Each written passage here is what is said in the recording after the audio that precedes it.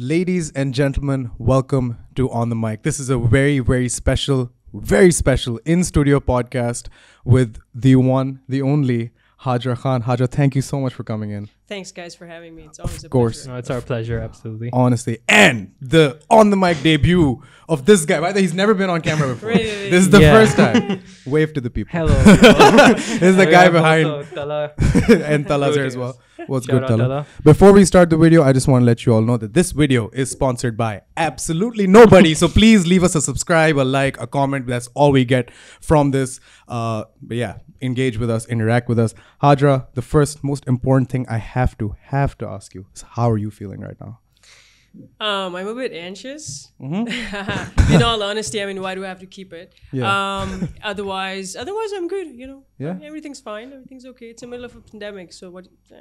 Yeah. What can you do, right? What can I do? I mean. And there's a lot happening right now as well, which I can imagine is infuriating. It's I don't want to describe how it There's feels. no word. There's no one word. Really? I mean, I feel like it's absolutely devastating in like simple terms, you know. For us, or me specifically, football right now, or what's happened of it, it's just I'm not sure if somebody else who's not been an athlete or a national team player would ever understand. Yeah. You know what it really takes. You know, the hours you put in, the sacrifices you put in. You know, the countless things. I mean, you know, women's football in Pakistan. Just imagine how much you have to give up. I might also be speaking of from a place of privilege, rather, like, you know, there's so many out there like me, my players, my teammates. Yeah. They've just, you know, it's been bad, really. Yeah, I can, and you know, like your journey goes back to, correct me if I'm wrong, please, but like 2012 is when you first, you know, stepped onto the football field in Pakistan and wanted to start making a change. I actually started playing in 2008. Right. I started with the Women's Football Club in Karachi. Brilliant. 2 months into playing football in my entire life, I was playing the national championship and also became the top scorer. And everybody 2 was months? like, yeah, literally 2 months of being introduced to football as like playing, basically. You were the top scorer, what? Yeah, the national championships. My God. Everybody was kind of like, who's this new kid? Because I grew up very shy and quiet, introverted, you know, because I've been a track and field athlete before that. You know, so I had a lot of focus and just doing it by myself. And this was going to be my first ever team sport. But, you know, and all the football I literally played was with the kids in the neighborhood, because I used to play high school basketball. Yeah. They would chalk out a goalpost somewhere on the ball and put me against it, because I used to play basketball and the reflexes tez honge, so I can be keeper while they practice. So that's literally all the football I'd ever played before actually starting to play football. And that's when I was 14 years old. I started playing July 14th, and my favorite player at that point was also Thierry Henry, so that's why I also wear number 14. Oh, and all there's those a story things behind the all number. together. Yeah, there is. I mean, you know, and it's not like I picked it, it's just it picked me. Yeah. And like ever since then, it's just become my identity, I feel like. That's brilliant. And you're a forward as well, if I'm not wrong. Yeah, I started playing right wing. Yeah. I love playing on the wing because of my speed, and like, you know, I actually like to just go for it. But the team sometimes needs me on strike. And I mean, they're two separate positions, you know. Yeah. I love playing both. On the national team, I've played forward. Some club games I've played on the wing, some I've played in the strike. Right. Some games I've played both. Yeah. And okay, sorry, I just want to go back like 2.5 minutes, I think. 2 months? Like you, like that's a fish to water. That's literally like, that's because, okay, I know track and field, if I'm not wrong, is more based on running, I guess. Like, is it? I've always heard track and field. I know it's very I know it requires a lot of endurance and stamina and like just athletic acumen in general, but to go from something which does not require the involvement of even like, you know, like what would you call a bat or a ball, or, you know, like an object essentially. There's nothing like that, and then to go from that in 2 months to being the highest goal scorer in the country, like I don't. Okay, I'm sorry. I know you're probably gonna say like, you know, oh, this has happened or whatever. But like, I can give you a bit more of a background to that. Please, how does that work? So it's just I used to run half marathons, and I was actually 11 when I ran my first for Pakistan. This was in India, actually. I still remember that. I was 11 years old. That was actually my first ever international stint as a professional athlete at 11 years old. I mean, you see 11-year-olds now, and it's a different ball game. So I feel like, you know, a lot of sort of focus, a lot of my drive, my goal sort of came from I think being a solo track athlete kind of really helped to keep my focus intact. And so also when you're running, you're just running, you know, you have your pace and focus, you got to beat your time, and you know, you have some tricks and skills, some tactics to running a longer race. But then when it comes to football, you have responsibility of a ball at your foot, right? And so, like, you know, I mean, also it was new to me. And growing up, I've always been like into sports and learning new sports and, you know, techniques and stuff. So I caught on by easily. That's brilliant. I mean, my speed helped. That's, I think, first championship, I played right wing. Oh, wow. Yeah. Okay. Wow. That's brilliant. And, you know, like, so 2008 and now it's 2021. Yeah. I'm sure a lot has happened in between looking back. But unfortunately, I think a lot hasn't happened. I was just going to say. Yeah, compared to a lot that has happened. I think the last time when was the last time I'm just going to stop pretending like I know this. When was the last time the women's team played? November 2014. 2014. And that was against India, if I'm not wrong? No, that was actually the South Asian Championship. Yeah, okay. It's the SAF Championship that was hosted in Pakistan in Islamabad. Okay. Yeah. Okay. And 2000 that's a big gap already, right? Yeah, and I'm sure 7 years. What's going on? Like, you know, I know I don't want to get into this. I don't know how else to get in this subject other than what's going on, like, as from your vantage point. Yeah. What do you see is going on around you right now? I don't know. It's you know, it's sometimes it feels like this whole football situation over the past couple of years that I've been involved just feels like more or less how I feel a lot of anxiety at one point. Like, you know, everything is just caving in and there's no exit. So this is just the mess that football is in itself, or has been in the past couple of years. It's just, you know, I still, 5 years ago when we stopped playing in 2015, when the takeover happened for the Federation first time, I was in the building. We had our AFCC license courses going on. And I saw them, you know, breaking in and all of that. And, you know, hearing it happen the second time, I was not surprised at all. But then the part is that, fine, we're not playing, or, you know, things are at a halt, whatever. It's just don't disrespect a sport. Don't disrespect athletes. Don't disrespect your football players. I still have things to fall back on. There's so many who, I mean, I am truly speaking from a place of privilege. I've said this before, but there's so many, you know, who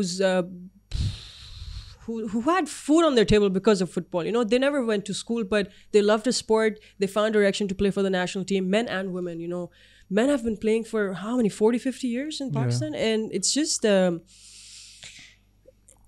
you know, there's, I don't know. I mean, it's so disappointing. It's a lot of disappointment right now, honestly, because it's #1 sport in the world. You know, even right now with the Super League situation that happened, you saw how quick it broke down because of the strength of people who follow the game, who truly love the game, rather than those who have no connection but just a lot of money. You know, so it's just we've seen a lot of greed in Pakistani football as well, a lot of it over the past couple of years, and I just don't understand how a sport that starts with players and ends at players, with this whole chaos, you're not giving any attention to the player. You know, anything at all. So I don't know really what's going on. I wish I knew. That's a fair answer, I think. mean, also you talked about the 7 years, right? I mean, I remember making that video because I was covering your women's camp that happened after 7 years. The video starts off with that. Yeah. I mean, was that some kind of hope that you had though at the time though? Because was it something different you saw in National Commission, Normalization Committee with Daniel Lamones? Did it bring some other hope? Did you see something different? Were you expecting another downfall afterwards? So thing is that I've always been in support of anybody who has a vision, who puts players first. Now, if anybody comes, like, it be Danny, it be anybody else from any other group, they come to me and the right way, the legal way, the lawful FIFA affiliations followed, you tell me you're putting players first, I will respect you so much and you have my support. And when that camp was happening, when it was announced, it was truly like a breath of fresh air, because you know, earlier, even before the camp, before the last ban, It was the last ban and lasted a couple of months only. And as soon as the ban was lifted, the men's team had 4 tours and the women's team had none. So just sort of, coming to 2020, and then figuring out that, fine, we're back. We have a normalization committee that's going to, fine, do something, or we could hope they would. And there was a camp announced. It was nice. I would say a lot of young girls, a lot of young ones showed up, and that camp, it also kind of motivated a lot of girls who were participating in the National Women's Championship this time around. So the caliber of play, even in individual teams, some of the girls were really standing out. And I think, the plan that had been chalked out for us the next couple of months, if we had gotten a chance to follow through, we would have performed A-class. Yeah, I'm sure that, because especially like Fazan Lakhari, we had him on the last podcast as well. He talked about, especially like every player was talking to him like, what's my standings in the goals, how many goals have I scored, am I the top scorer? They were trying to go to Danny, the was trying to impress, they wanted to be in the next women's camp, because that picture of them of the calendar really gave them hope. I think it was devastating as well. I see it on your face as well. You're the captain of the team. And like you said, like there's a lot of other there's like an entire nation of hopeful athletes who already have to go against so much just to pursue something like football in Pakistan. When and this is what bewilders me, like this sport hasn't been active for years, right? And there's still people who want to play this at the highest level, representing this country willingly, and they're good enough too also. Exactly. And you have that. And regardless of who you are, regardless of how much power you lust after, regardless of how greedy you are, just the fact that you can look past that and knowingly, like crush the hopes and dreams of so many people just for your own little whatever. It's like you said, like nobody can really understand what's happening other than there's a few who want everything and they're just ruining the lives and careers and hopes and dreams of like young girls and like just anybody who wants to play this sport, which is just devastating. And like Umer was talking about, like I know the national women's the camp that took place, like we got to go there. It was a lot of fun. Like Ismail and Umer were there. I was there like one day. It was fun. It looked like it was progress in a way, but like you said, there was still some disparities, obviously, like evidently there. But even then, it felt like a right direction. What was the biggest takeaway that you had from that camp with respect to the players, the management, the coaches, everything included? What was the one thing which stood out in your head after the camp? The fact that after a long gap of 5 to 6 years, we still had very talented players coming up. It was because, when you go back 2014, when we had our camp, we were just starting off the national team. When I was announced captain, I'll give you an example of the performance of the team. We did not have the greatest coaches. In all honesty, we didn't. They were not committed enough to the team. And it showed on the players, and I'm the kind of, I don't know, I don't want to call myself like a captain, but like a teammate. I'm the kind of teammate who does pick on players when they're down, or pick on, I attract it and they just spit it out to me, and I think that's kind of really important also. So the bond between, wow, that was a lot of like blowouts. I'm just trying to calm myself, like keep myself calm before I kill one of these guys. Yeah, I can get you. I'm not killing anybody. That was a joke. That was an absolute joke. Yeah, please relax. I think you can absolutely call yourself a captain there. I was there because I have footage to show people. I don't know, but it's just, so back in 2014, when we didn't have the greatest coach, not the most dedicated coach, we still had players who were so into the game and so like, our average age was like 21. Imagine the oldest player on the team was 26 at that point. And I was captain at 20, 21, 20. And it was so good because back in 2008, 2010 and 2011 and 2012, when we would go against Nepal, we'd get beat first game 12-0 back in 2010, second game 8-0, whatever. And then back again 10-0. 2014, Nepal beat us 2-0. And it's not a win, but I see that as like a lot of progress. Yes. You know, a team that's beating you with a big margin comes down to 2-0, you are performing. Yeah. You know, it's just at that point also we lacked that direction, where we lacked that, you know, we lacked that coaching, we lacked that constant push of tactic and technical stuff from the coach. Yeah. And at this camp, we had that. You know, for the first time ever, the day one of camp, we were not learning how to pass a ball. Because that's literally how it's been. You know, like past couple of years, you go and, okay, pass the ball, do some balancing, in foot, out foot. We don't need to know that at this point. We don't need to know that. We've been playing football for a while. Yeah. Whoever makes it to the national team knows how to pass a ball. Yeah. I mean, come on, who are you kidding, right? So this time around at camp, when you mentioned the difference, it was a lot of technique, it was tactic, you know, it was focusing on parts of the field, you know, where each athlete plays, and just kind of, it was bringing out the best of each, because this was a camp. I mean, yeah, it did not have an end goal. We didn't know what was going to happen next. It was a 1-week refresher camp, but that also kind of, you know, filled people with sort of that drive, you know, that some of them had lost hope. A lot of them left the sport. A lot of them have pursued other careers, you know, more or less of whatever they could. You know, in the past, we've had doctors, dentists, economists playing football, and now people just don't want to trust the sport anymore, which saddens me, you know. But it's also unfair for me to say, you know, they gave up on the team, because that's absolute bonkers. Like, it doesn't make sense. Yeah, I get you. Yeah. And like you said, you already saw that improvement with that Nepal example, right? But then with this camp, the biggest takeaway you said is that there was more emphasis on tactical play as opposed to just covering the basics. And I would assume that it felt like they were trying to get over it. Yeah, the fact that, you know, after so many years, there was still a lot of budding talent that was still playing football. And, you know, if they had just gotten that direction, just that, you know, that step up, just that coaching camp, it takes them places. Yeah, that's what I was saying. Like, the amount of lost opportunity and like talent forgone in this situation is just absolutely heartbreaking. And I wish, and you know, like, there's a lot of positives that come out from not a lot of positives, pardon me, but some positives that I guess come out from the PFF takeover situation. You kind of saw a united front, almost of a lot of people like in the football community coming forward, obviously, and talking about how messed up the situation is. I just wish this would translate more and more into either, I would call it the mainstream thought, or just people in general who would look at this and say, okay, I might not be a football fan. Oh, actually, I'm probably a football fan. I'm just not a fan of Pakistani football. And for all of you who are fans of football but not fans of Pakistani football, fuck you. You know what I mean? Like, what the hell's going on with that? No, honestly. Can we believe that? I promised my dad I wouldn't swear. I'm sorry, Dad.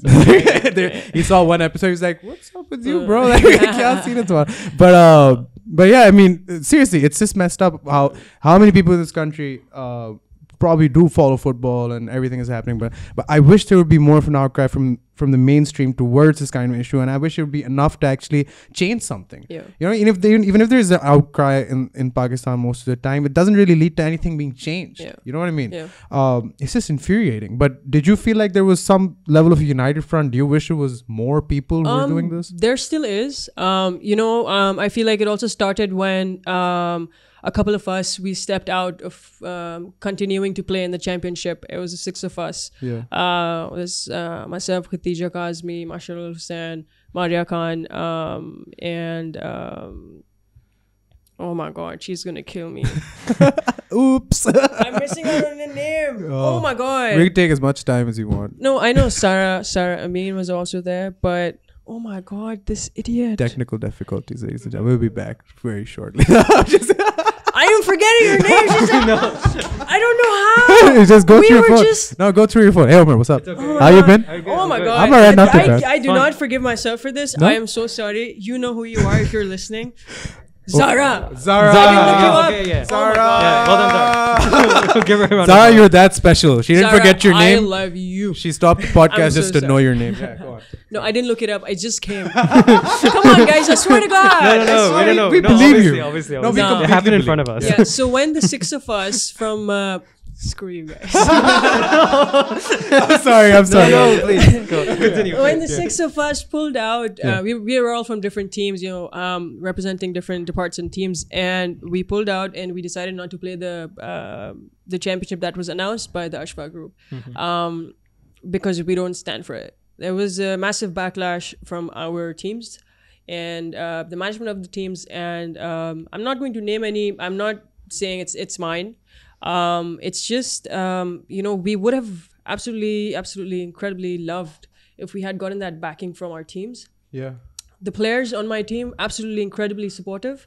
They understood. I'm so proud of them. So proud of everybody on my team, that because of the fact that they understood why we were doing what we were doing. Yeah. Stepping out, they knew why exactly we were doing it, and we had their support. And I mean, it's what matters at the end of the day. You have to be there for your teammate. Your teammate's going to be there for you. It's just blind trust. It's just that faith.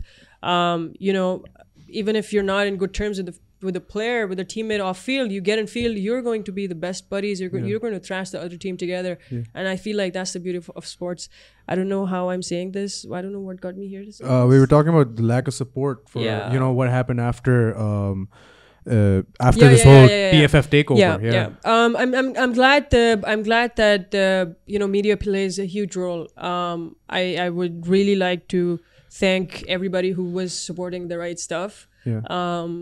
I mean, it's open, we talk, everybody knows what's going on, what the ground realities are. These guys are not new in the industry, these media guys. Obviously, I'm not fully supporting them also, because there are a couple bad apples, obviously, in every bunch. Everywhere. Yeah, but we did have, I still think we have support. It's just, it does not yet overpower what the other group has to bring on the table. That makes sense. That makes a lot of sense. And I want to talk to you about the National Women's Championship 2021 really quick. And segueing off of that almost, take me to the tournament, right? Mm-hmm. And I want you to talk about what exactly was different about this one compared to the previous either National Women's Championships or any local tournament that you did. You feel like there was a difference in terms of like the tournament itself and the style and quality of play in the tournament? If I compare to the immediate last one, I think way better. Comparing it to the ones we had 7 years ago would not make any sense. That would be fair, yeah. So, I mean, that's a different time. This is a different time. But like comparing it to the the last one that was also put up together by NC, different chair, different situation, different organization, what I absolutely incredibly loved was, I love how I'm saying how absolutely incredibly, absolutely incredibly. That's how good it was. It's absolutely incredibly amazing. Absolutely incredibly loved the fact that we had coverage. Yeah. The women's sport, football in Pakistan, women's football in Pakistan had coverage. As much coverage as we had. It was the first time we've ever had. And I would say this was even more coverage than the CEF we played. Oh. In terms of, regular stuff that's coming in terms of, obviously online was not a situation back then in 2014. We had it on TV. Word. But, it's just that hype, you support your girls and women of the country, pursuing sports in Pakistan as a career is an absolute, unrealistic situation. Yeah. It's a dream, if you can make it. If you're not a cricketer, that too, if you're not a rich cricketer, you're not going to make it well. Yeah. This is how it works nowadays, and that's the sad reality of it. They won 1992, the World Cup. Cricket is the best sport in Pakistan. What if they hadn't? Yeah. We probably wouldn't have this prime minister.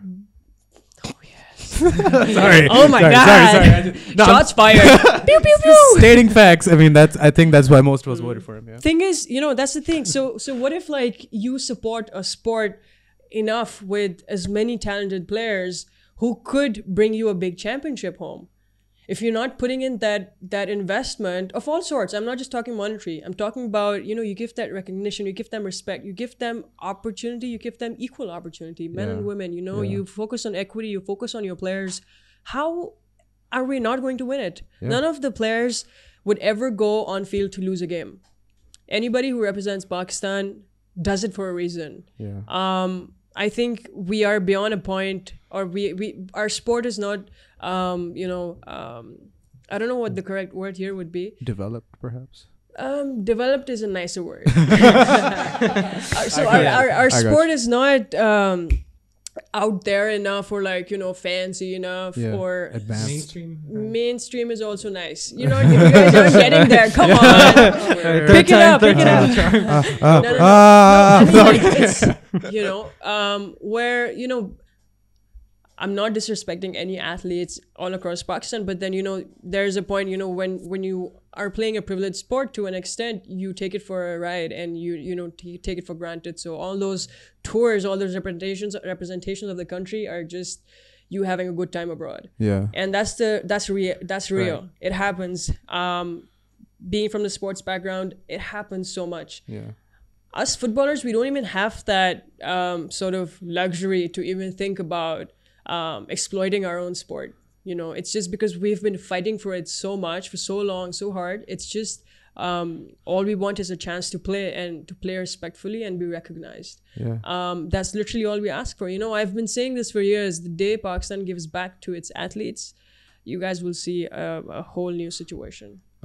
I completely agree with that. And I think there's a lot of stories coming out of NWFC as well that richly emanates what you're saying. Especially like I got like tears coming when Hazara Girls FA went back home. Yep. And they got that welcome, because there's stories of what these girls went through, and their average age is like 14 years old, I think. And and I'm sorry, I'm cutting it. What truly saddens me is that this is the Pakistani football they were introduced to, and this is what they have experienced, and that's all they have experienced.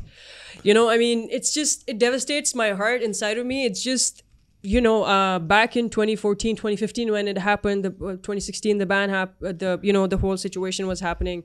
I was focused on just fighting to bring it back. You know, I might not have been out there in the open, but I was fighting day in, day out, because, you know, when I say I was fighting for it, it's just a lot of people coming and saying, your sport is done. Why are you still playing? The national team is dead, XYZ. You don't just put your energy elsewhere. And I'm like, no, I got faith. Like, you know, I came here, just been a couple of years. There's going to be more.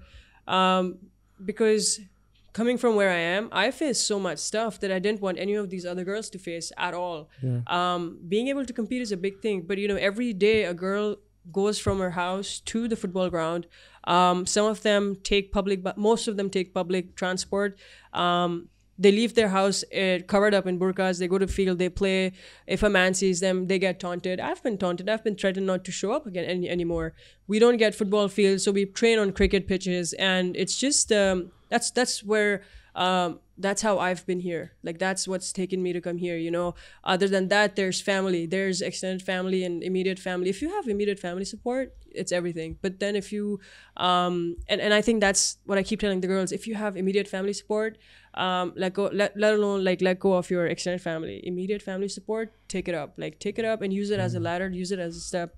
It's a lot of things, you know, that girls, a girl in Pakistan has to go through to pursue even a single education. Getting out of the house is, you know, it's a big deal. It becomes an ordeal to just get an education. But pursuing sports, especially football, come on, man. Yeah, you know, it takes a lot. A lot. Just give it back to them now. And I like, beyond just the physical state of existence for players and matches, or lack thereof matches, you know, for the players, and like you said, the things that a football player, a female football player has to go through in Pakistan, like it's so it shouldn't happen, like, you know, but this is the reality. I can't imagine what kind of an effect, you know, this reality can have on like the mental health of football players in Pakistan. Like one aspect, of course, lost opportunity, and,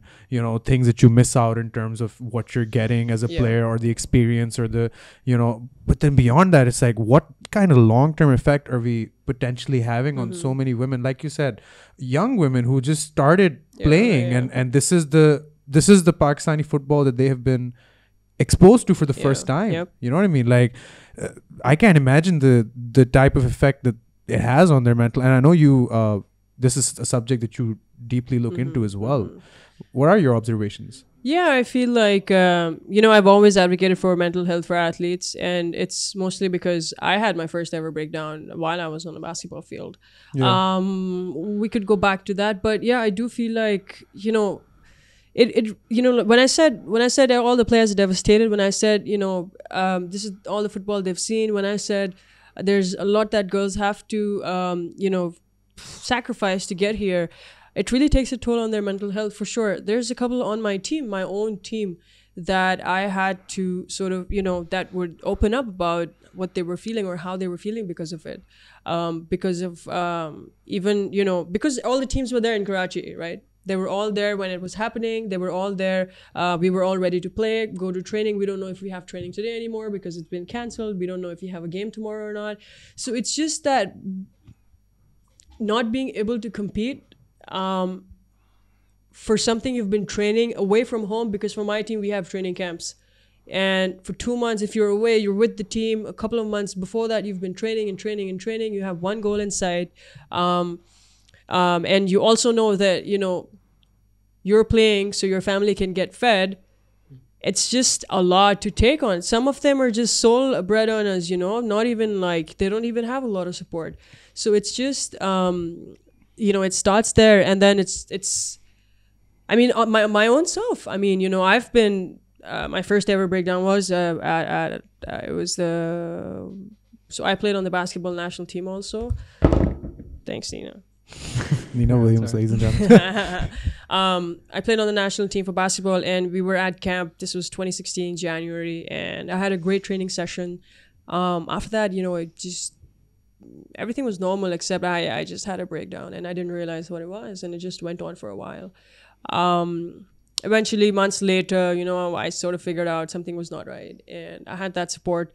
It was just, I know what it takes to get out of there, that black hole that you're going, because, depression or anxiety is just, for me, I'd feel like, you imagine you're in a straitjacket and you're just like zipped up, and you're in a soundproof room and you're freaking screaming and nobody can hear you, but you're still in that straitjacket and you're still in that soundproof room. That's a place that I've reached, or I had at one point, because also because football had stopped in Pakistan earlier when the last ban was taking place.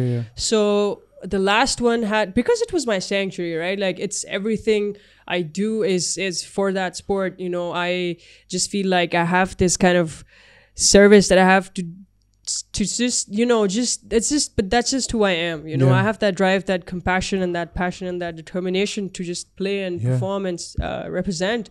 It became my sanctuary in the simplest of terms, where that's where I found home. And that I had fought for years, it had stopped. We were not playing football, and I know the effect it had on me then. And right now I'm working jobs, and I do have that distraction at some point. I don't know if it's respectful enough to call that job a distraction. I love it, but it's just it's taken the same sort of toll. I just know how to cope with it better now. So speaking from first person experience, it has not been kind to our mental health as all of athletes. No, I can imagine. And like you said, it's your sanctuary. It's where you get away from all of the other BS that this country and most of the world throws at us. Like this, our reality is we all find something to kind of escape in. Often people find things that they control or they own, so they kind of get into it and they can never get out, and they're in their safe space. But ultimately, your profession relies, unfortunately, on other people who have no regard, I would think, at this point, for all of the above stated issues or problems that players in Pakistan face, just because of their blatant and just outright disgusting actions, I guess is the best way to say it. And intent. Just absolutely filthy intent. And it's and based on what you just said, I really want to know, like, what advice would you give to, I'm sure there's a country full of players right now who are absolutely devastated, the same way that you were, and you talked about going into that place in 2013, what would you say to them to kind of maybe help them get out of, you know, the place they're in right now? It's I don't know. I don't want this to be guiding a blind situation. Of course, yeah. Context matters in all things. It does, but you know, I mean, I would tell them. I wouldn't tell them this, but like I would have them trust my experiences and all that I have been through, and the fact that I know that they've got this. Like, because you know, you see these players, they're young players, 19-year-olds, 20-year-olds, who are going through massive mental health issues for whatever reasons, and they play sport, they play football, and they play it so excellently. And you know, it's just, don't take it away from them. First of all, this is to everybody who's messing up with our sport. Yeah. It is just, it is breaking players. It is truly breaking players. But yeah, coming back to me talking to my players, it's just, you guys hold on, we got this. Yeah. But we have to stick together to this for just keeping that foot down. You know. Yeah. We need to stand, like, we just need to be together right now. We need to unite. We need to stand our ground. We can't let this go right now. Yeah. Because right now it's like we're hanging by a thread. Yeah. You know, and when you're out of thread, what do? You're out of rope, what do you tie a knot? Just hang on. That's what we have to do right now. Yeah. We're not letting go. Yeah. But if only everybody's all together in this, you know, we're gonna get this. Yeah. And I think it involves you know, players, it involves coaches, it involves teams, departments, like you said, like a lot of the entities that might not be fully supporting the movement of trying to get football back. Do you understand the perspective of the other side, like just outright the Ashfaq Group and what they're doing? Can you understand or respect where they're coming from? Like, I don't think we have to agree with their methods at all, which you know, are just outrightly, which have brought us to this point where, you know, FIFA's banned Pakistan once again.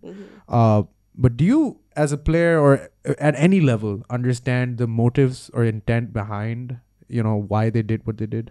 It's just it's power. It's all they want. You know, in some of the statements, I'm not bringing this up myself. It's what they've published, their videos and their texts and everything, and they're outright telling the world that they don't really care about the ban or Pakistan being banned by the FIFA, where it is a global situation. It is noted. We all know that a football federation can only be affiliated by the FIFA. It can only be run by the FIFA. Even if you know, they claim that they will have their own football running, they might be great local football. They might just do something, you know, who knows? But what then? You know, when a 6-year-old starts playing football in a country, they do want to end up representing the nation. Especially in this day and age, nobody starts playing. I mean, of course, kids, of course, you know, you talk to a teenager, everybody on the national women's football championship, everybody wanted to be a part of the national team, and you could see it in their game. It's just that drive. You know, it doesn't matter how good they are at that point. It's just their drive. And I don't know what it doesn't make sense. You know, for me, so I trained in Germany with a couple of Bundesliga clubs. I was in France for a bit. I was in the US 2 years ago training, and it's just, you know, when I go out there, I'm not going as Hajra, I'm literally going as a Pakistani football player. And it's just, I hold this country in such high regard, as I should. I mean, and I have no doubts that I ever not will, you know. It's just, and then you come home, you see the ground realities, you see the differences, you know. Outside, you go abroad, you get so much respect just for being an athlete, you know, just for, and then you represent the national team, and then you're playing a sport that's world class. So I wish we give the same kind of respect to our players here in Pakistan. What did you feel like when you go internationally? I think do you still play for the club in the Maldives in the summer? Maldives? No. So Maldives itself is having trouble with the federation. Oh my God. You know, that's just South Asia for you. Like that's we're just developing. That is pretty much. And also the unashamed, like, it's almost sheer arrogance if that we'll do our football ourselves. You just saw what happened with the Super League. Like exactly. fans I mean, reacted. They said, "What the hell is this?" It is. That's what I'm saying. You know, when I say we have to stand. I mean, right now I see a lot of support for things to work out normally. We don't want to ban. It's going to be the worst thing ever. You know, we see that support. We just need to stand our ground, and we need to push. There needs to be a bigger movement right now. From a player's point of view, we are thinking of doing like a players union and thing, but it just it's low-key not possible to do it without it being a much bigger movement altogether, where we have all stakeholders involved, almost all, just pushing that agenda one-on-one. And we need that right now. We need it today. I would love a word from Mr. Imran Khan. He hasn't spoken a word yet. I know he has bigger problems. I know our country has bigger problems, but let's try solving the ones that can be solved first. And I mean, nobody's asking him to solve anything. We're just asking you to talk about it. Why we're relying on him right now too much is because there's representatives from his political party in the third party that has intervened. So when I am tweeting, or when I am posting, or when I am releasing videos and speaking to him, it's because get a hold of your man. In literal terms. Excuse me. And that's literally all there is. That's why he needs to intervene, and he needs to make that decision. If somebody is representing your party down low, they can't just come up and take over. And this is absolute, I don't want to use the word. It is absolutely that. Leave it out. Perfect. But and I wish there would be a little more, like direct involvement in the situation. I wish it wouldn't be like the role of a silent observer. You're running the country. I don't know. I can't say anything beyond. You're trying. I can't say anything beyond what you said on that subject. And I really do. Like, you can hope, you can pray, you can fight. Beyond that, I mean, it's like, we can hope that more and more people who learn about the subject, who understand exactly what's happening in the ground realities, can understand just how important this is for the development, not just of people who are players and managers and so on and so forth, but I'm talking about just our society in general. Like, what kind of an impact it has to have a solid, strong team representing the country on international platforms, like you guys would have done so excellently had things resumed. And like you mentioned, you have been competing internationally and training internationally. What is the perspective that any person in footballing associations or teams or bodies internationally, what perception do they have of Pakistan? Like, what do they think is happening in Pakistan? Do they know what's happening in Pakistan? People affiliated or have been in the football fraternity for a while, they do have an idea. Except some don't even know Pakistani football exists. If I'm talking about straight up, football family across the world, it's just when you tell them this is what's going on in my country, they're not surprised, because they know right now all development countries are going through some sort of situation here. And my only call here is that not all of these countries are being run by a national sports icon. So this is a straight up really, you know what I mean? I mean, point there. Facts machine. Literally. It is. I mean, if not now, then when? I mean, this is his chance right now to save a powerful sport like football that just changed the world. This will go down in history, what happened in Europe with the Super League. This will go down in history, and everybody knows, There's a lot of private entities in Pakistan investing into the sport, in football.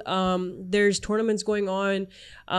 It is just sad that the top level situation, is just so messed up. I mean, you guys are supposed to represent us. There's a lot of football being played in Pakistan. A lot of football, all age groups. Trust me. And also the other fact is there is a fan base there. It's not that it doesn't exist, because I have access to like the numbers here. So like, of course he does. Of course he does. Like, so if like I was running the Mike Kuju thing as well. So if I go to the top 5 matches, right?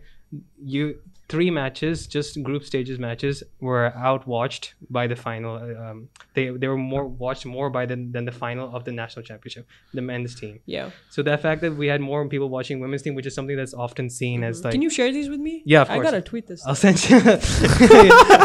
So I love this. So like it's the top 5. Okay, the first 3 are old. Wait, matches. does anybody else know this, or has anybody else? No, it's exclusive. On the mic, exclusive. Yes. Okay, go. Today we release. So like Wapta versus Gilgit FC is the number 4 most watched match. What's the number 1 watch match? That's Pakistan versus Cambodia in 2019. Oh no! Talk about this championship. So that one is Wapta versus Gilgit WFC. In Pakistan? Yeah, in WFC, so women's match. Okay. Then you had Hazara Girls Football Academy, which is again that's just against Hazara Quetta Football Academy, by the way. That was the second match of the NWFC, and that's one of the most watched matches on my Cujo. That's and then I go into Facebook. The match with what was the team? I can't find it, I apologize. But Pakistan Army beat them 25-0. That was YRC, right? I apologize, I shouldn't bring that up. But YRS, right? But for example, that had a reach of 2 million people. 2 million people saw that image of that scoreline. There is a fan base there. And by the way, we put no money. 2 million is a lot of people. Yes, okay, like exactly. We're 100 subscribers se khush ho jate hain. Like हम 3 subscribers से खुश हो जाते हैं. What are you talking about? That's true. अभी हम इतने नहीं हुए. Saw is like I call you guys, like guys. क्या मतलब 500 हो गए, 600 हो गए. No, y'all gotta follow these guys. Thank you so much. We're clipping the hell out of that. But exactly, there's 2 million people. Then it has the image of them going back to their city, Hazara Quetta girls. Yeah. Zohar Nasser in the front. That got 1.2 million. Yeah. Then you had the Wapta matches. Those are 700,000 average. When I put up Wapta images, I know that's going to do well. Yeah. And we put no money into this, by the way. Just before the Ashfaq Group came in, we actually got a budget approved for boosting. Oh so my we were on the verge to push it even further. Like Shabir and I were like going to put some money into it. And through our own card as well. Like, so you guys see, there's a fan base there. Yeah, and you know, so when I say that it's, you know, football is not just players. Just like one footballer cannot do anything. If he doesn't get those 10 passes or 5 passes, he cannot score. It's a team game. Yeah. Football, players come in. We have the staff that comes in. We have people who are supporting the team that comes in. We've got guys like him that come in. We've got the fans that come in. Gangsters, sorry. We've got like...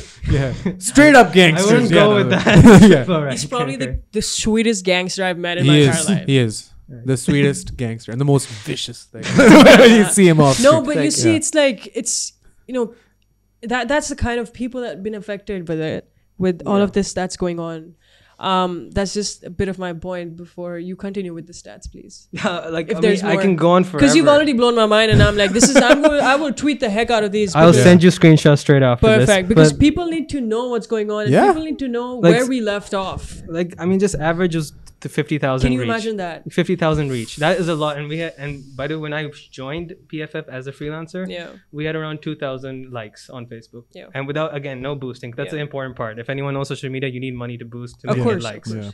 So we got 30,000 by this time at this point. So 30,000. There you 15,000 on. Also, that's just women's football, guys. Yes. Yeah. I like to make a point when we had the women's camp and the NWFC, because I was making like PDFs as well to show to Harun Malik as well. Like, this is women's camp, always just better. Like, frankly speaking, like during the national championship, we had like a good rise, but like this was astronomical. Like and the lead up to quarterfinals, the Shabir was like 1,000 followers zyada ho gaye, 1,000 likes zyada ho gaye. Yes, and then we also launched a YouTube channel with that. Without anything, I just put up the highlights of KU versus what was it? Masha United. Yeah. That without anything got 20,000 views easy. Whoa. Without trying. Yeah. Just put one thumbnail, say match highlights, and people were happy about it, and they watched it. There is people interested. There can't be no football. There's people interested. There's people trying to push the sport out to the general public. There's people who are playing the sport. Yeah. But then there's also people who are disrespecting the heck out of it. Yeah. Yeah. And disrespecting the heck out of all those numbers you mentioned. Like the biggest myth is like, oh, nobody watches football here. Well, there you go, they do. Also, the other thing is like they also attack specifically women football. Yeah, like women's football, exactly. You know, oh, there's no viewership. Why should we sponsor this? Well, sir, here you go. Yeah, here I'll make I'll make you a sponsorship deal. But you know what I mean? Even like, you know what I mean? Gangster. Yeah, go on. But also another thing, like we saw that in our own stats. So we had interviews with Hajra Khan. That when we launched it first, मुश्किल से 40 views आए थे. Now it's at 900, which I know doesn't sound a lot. No, but it's, for us, it's comparison. Astronomical. Yeah. We had we had 700 subscribers at the time, so we had like more subscribers, more views than subscribers on the video. There you go. Thank you. Yeah, so I mean, there is a fan base there. There is something. There is absolute bullshit. Yeah, I have no doubts. I've never had doubts about that. Or just go to like watch the videos of Liari football happening. Like it's it's just astronomical. It's huge crowds, people watching it, and seat laga ke khud hi aake baiठte hain. They want to watch it. There is a football crowd there, and now unfortunately it's all gone. And you know what is the most important part right now here is that there's also people who did not support women's sport or women's football ever have been so accepting.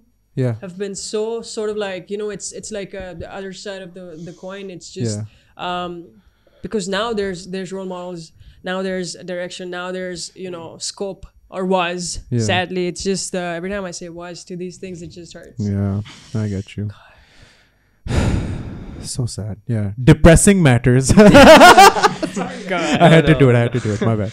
Yeah. And actually, on that note, I really do want to mention as well, you should have done this probably earlier. Usually Ismail, for those of you watching who are wondering where he is, he couldn't make it. Sorry. So here we are, you know, filling in. And I'm really glad we got to, you know, fill in for Ismail. Get sick more often, dude. Ismail, we miss you, man. Well, does Ismail have any facts up his sleeve? No, I don't think, not like that. But actually, so as somebody who doesn't, you know, I keep up with football thanks to Ismail and the fact that we are married thanks to this podcast forever now, like and him being in PFF and everything. Yeah, it helps. But there's something about Liari, like I've from any footballing talent, any MMA fighter, any boxer, especially a lot of boxers as well that I've spoken to. I actually got to do in the People's Stadium in Liari, they had like the Abu Bakr Trunkwala boxing hall where they held Usman Wazir versus Carlos B.S. Lopez, which was for the ABF Welterweight Championship of the World, live on Geo Super. It was nuts. And then I got to know it's in Liari. I was like, okay, I've never been, and I was really excited to go. And I went there, and when I saw the crowd turn up for the event, and when I saw the boxers from Liari go in, and then even Usman Wazir from Gilgit-Baltistan, you know what I mean? And he got an ovation and a half. Like people are so into the sport. It's because they respect the sport. You know, it's they're there for a good competition. That's the beauty of sports altogether. You know, it's it's people that bring it together. It's, you know, football. This whole debate that's been going on about the Super League also. It's factory workers who started playing football first. And now it's being run by like these rich men who have nothing.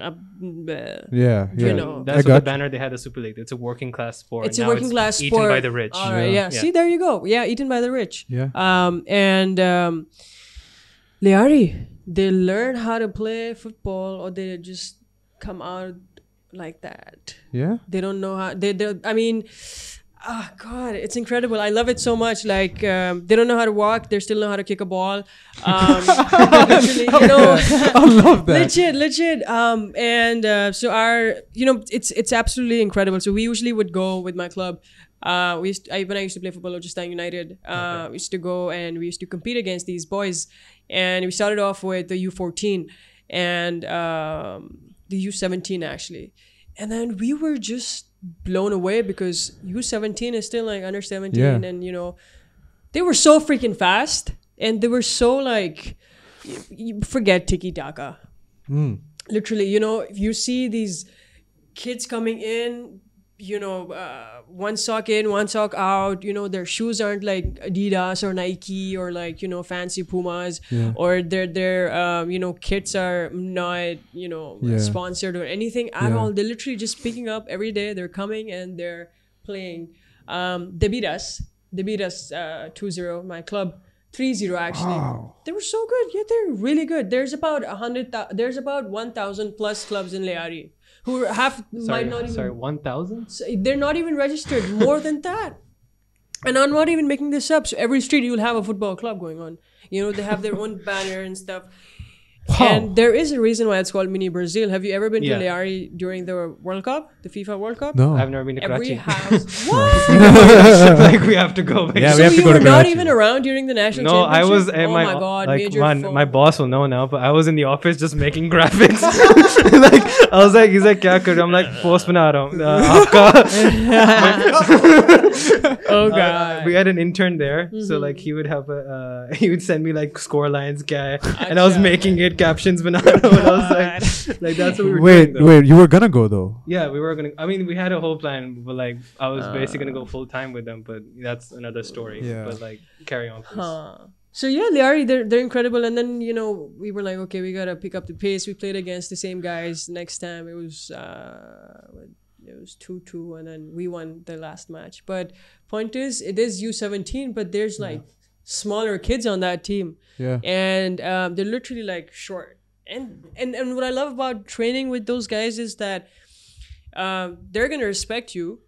No matter what gender you are, they're going to play their full game. Yeah. Mm-hmm. They don't lose that essence of playing football. Yeah. It's not nasty. It's nice sportsmanship.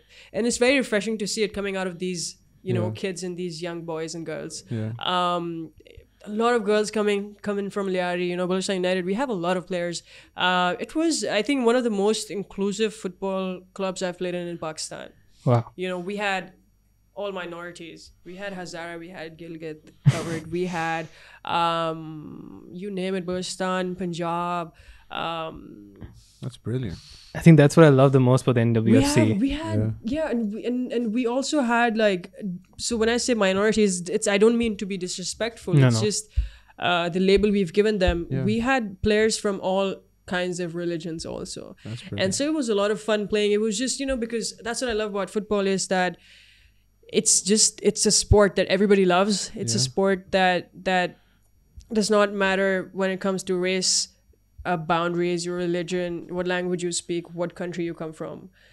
It's just this, it's incredible. There's like, in my mind right now, it's just this really shiny, flaming hot ball in my mind right now because of how I feel about football. But it's also like, it's supposed to be looking really hot and hard and heated like the sun, but it's just like really cool. That's how football feels. Yeah.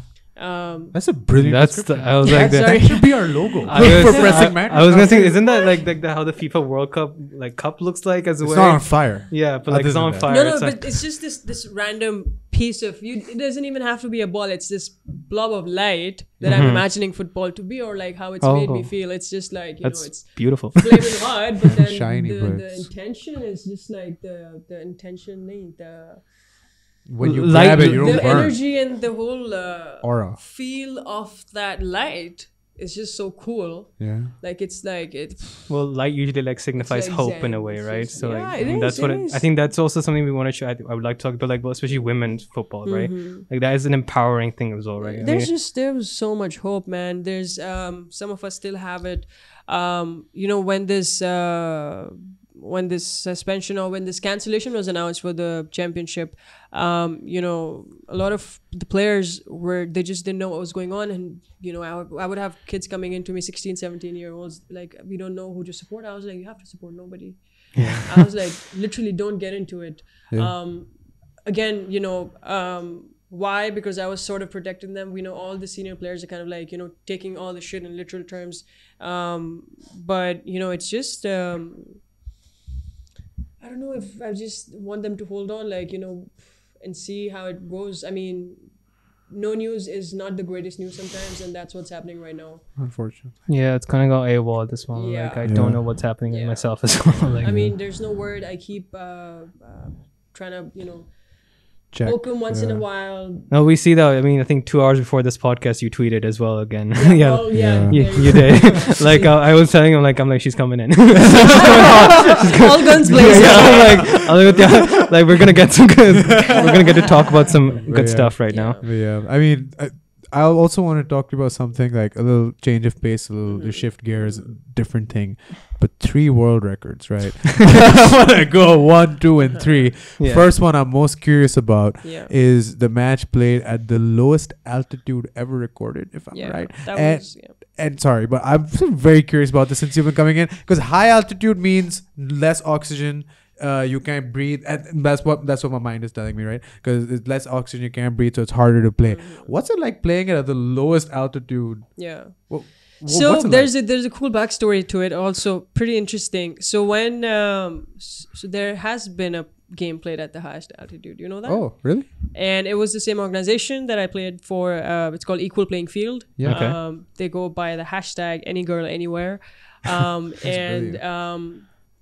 they make these world record matches. They make these world records or break these world records to set an example, and for all the girls, like, to have that right to come and play and perform at wherever they are. So there was a team of a couple of players who climbed up Kilimanjaro in Tanzania, and it is the women's team. 2 teams. They went all the way up. They freaking climbed Kilimanjaro. My God! Right, like and then played a football. That's my peeps right there. Oh my God! No, but and they played so that was recorded, the highest altitude football match, and I saw it on Twitter, and I was just a bit like, oh shit, I wish I was part of it. FOMO. Right? Yeah. That happened like majorly. A week later, I don't know what God like had planned for me. I get a call from them, or like an email from them, and they're like, we did the highest and now we want to do the lowest. Would you want to be part of it? And I was like, I'm getting out on a flight. I'll be there. See you guys in 5 hours. I'll be there in 2. No, yeah. So I'm outside. And that was No, I'm outside. so it was in Jordan. We trekked 90 kilometers across Jordan. You know, all the mountains and all the wadis there, and that was a night. And then on the way, we did 4 football clinics where we were actually engaging more than 100 kids from underserved communities, actually introducing some of them to football, you know, mostly refugees, mostly people from underserved, you know, rural Jordan, sort of. My God, we did that. And so in these clinics, you do these, you know, life skill. We use football as our key to sort of, you know, teach them about life skills and leadership and, you know, everyday things. We did that, and then we ended up at the Dead Sea, the Jordan side of it, and the Prince, His Highness, he had a football field ready for us. You know, he got a turf made, so we inaugurated it. We played the world's lowest match, the football match there, and there's a funny story to it because I scored with my hand and it was counted. Maradona! No. The hand of goddess. I like the nice one. That's brilliant. Thank you. 2 days before that, I kind of like, so we played, so it was an absolutely incredible trip for me. Like, people from all across the world, any country, you name it. And, you know, we were there with a couple of us, about 30 players, 30 of us all together. And we trekked and we were living together, and, you know, we had camps going on, and we also got to play at these UNESCO sites where you're not allowed to even like go close. There's the seven pillars of wisdom in Jordan, and we were playing a football match there with 7 natural pillars in the back, right? That's where I kind of busted my toe, where I kicked a rock instead of a ball, because that's what we were playing on. Oh, wow. Oh, shit. And 2 days later, I had the world record match, and I was like, oh, shit. I'm going to use my hand. At that point, when the ball was crossed to me, I was like, I'm just going to go all in. So it was actually like really close to my head. It's just, I don't know where my hand is. Okay, like, right. if I didn't have my hand, it would probably hit my head. But like, wow, that happened. But we played, and it was incredible, you know. And I keep saying that there might be more world records, but why I do them, or why I play them, or why I bring them home is what really matters to me, is because being able to do the sort of, you know, partially is the correct word, things that are not normal, things that are out of the box, things that men don't or cannot do either. You know, when women do it, we're breaking world records, we're setting them up, and it is all for all the girls from all across the world to have that you know, opportunity to just come out and play. play a sport, play football, be able to have that avenue for everybody.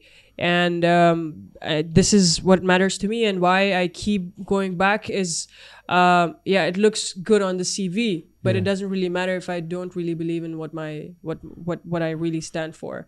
And there will be more, and I hope there will be. That's incredible. I mean, also you're representing Pakistan as well. That's good at that point. Yeah, I mean, like you're raising the green and white flag. Right? Always. That's number one. It's always in my backpack. That's brilliant. Okay, I remember because on the last day you shouted me like Umar, and you're like you just had the flag ready, and I was like yes. And I was like, okay, we're done.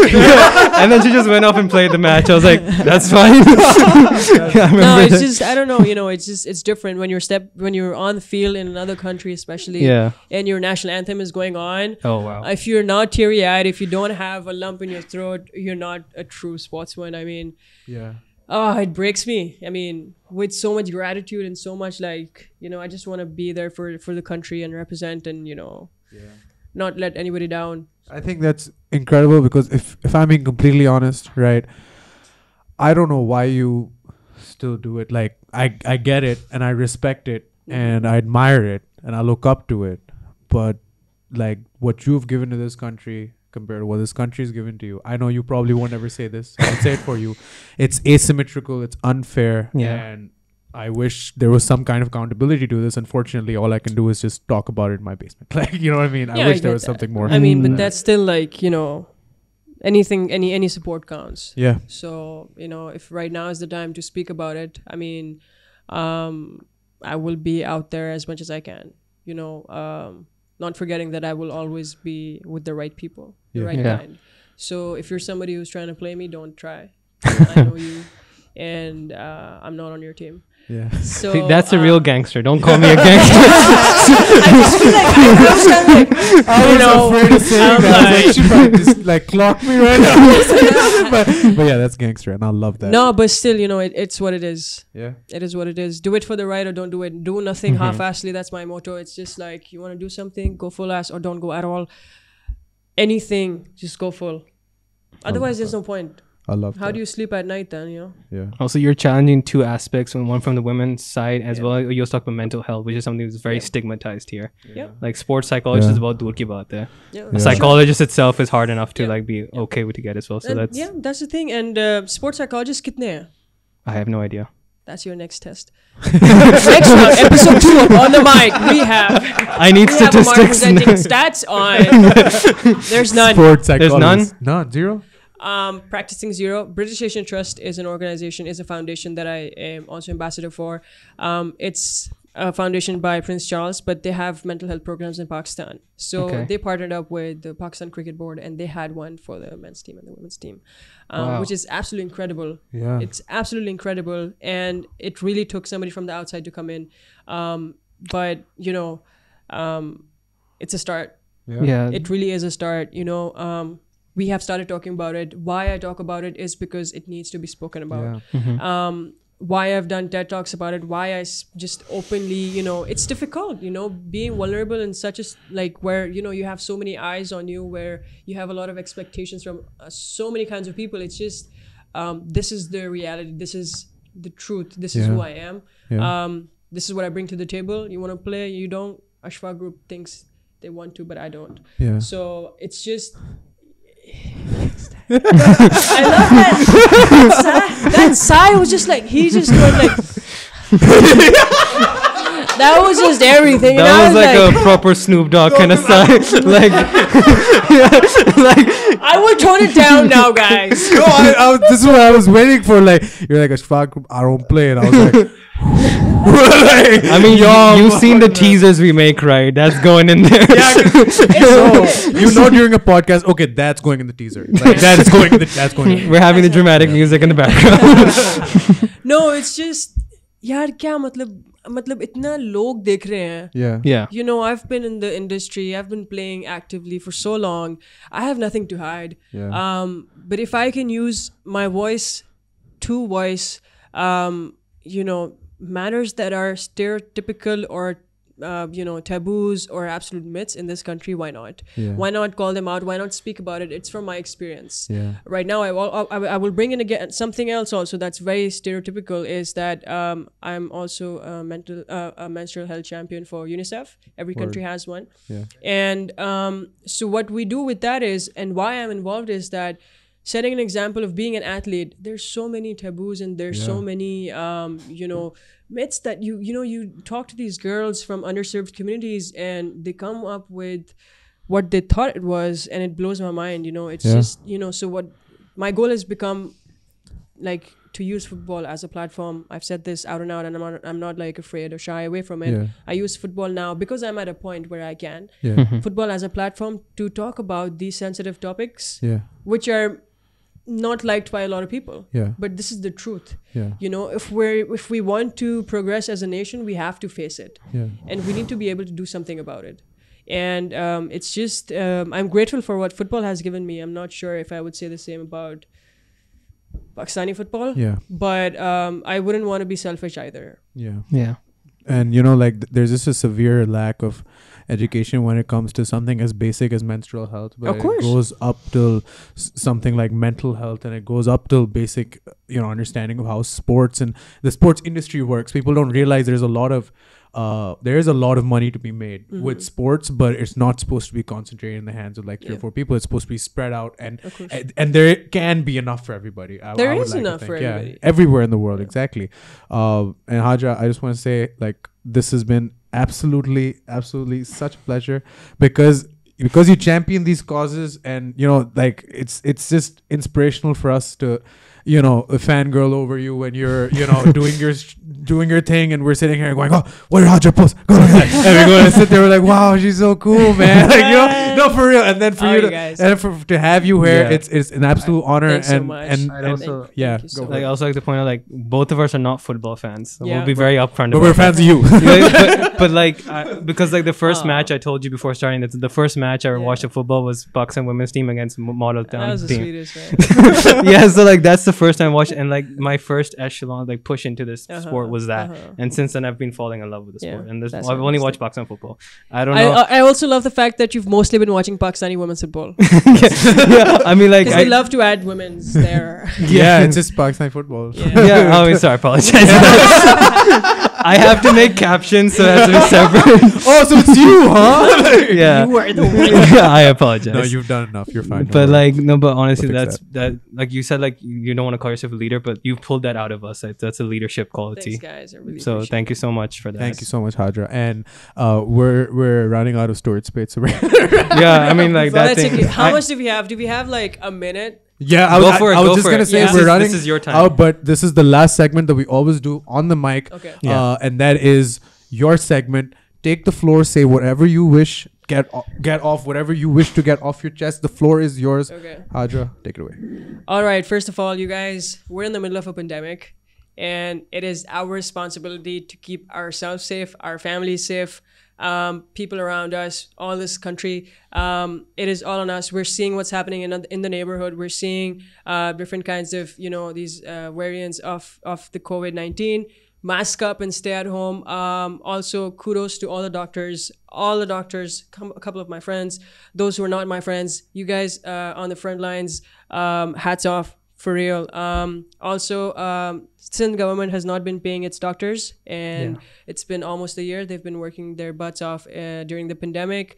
They're truly taking the toll, and I would really sort of, if somebody's listening, please pay these guys. Please respect their service. They are also in the middle of a pandemic, and they also need to eat food. So that's a little couple of bits on what's going on right now. Other than that, on the mic we have Hajra Khan, ladies and gentlemen. Oh my god, that was amazing. That was awesome.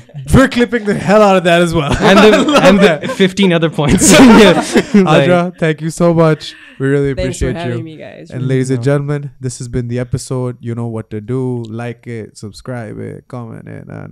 Just do it, please. And support Pakistani football. Use the hashtag Save Pakistani Football. Or is it Pakistan Football? So it's Save Pakistan Football, Support Pakistan Football. Right. Those are the two main ones. Either one of those. Use them.